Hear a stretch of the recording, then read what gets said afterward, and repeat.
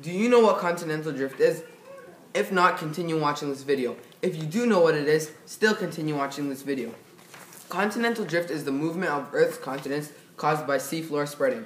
300 million years ago, all land masses collided together to form a huge continent called Pangaea.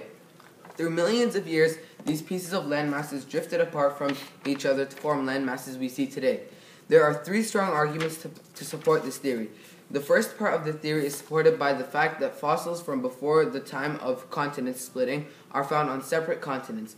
Had these continents been together at one point, these fossils would have been found in the same region.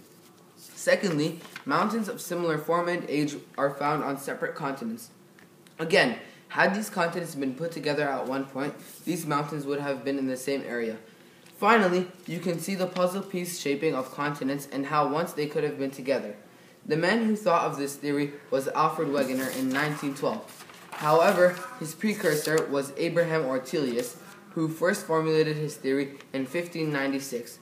Wegener's theory was widely ridiculed by other scientists at first. The reason why it was ridiculed was because Wegener could not prove why and how the continents could move.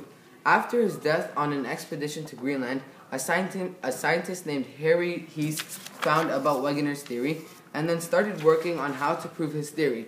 He then created the seafloor spreading theory, which was then proven to be true and known as seafloor spreading, and it is used and studied throughout the world.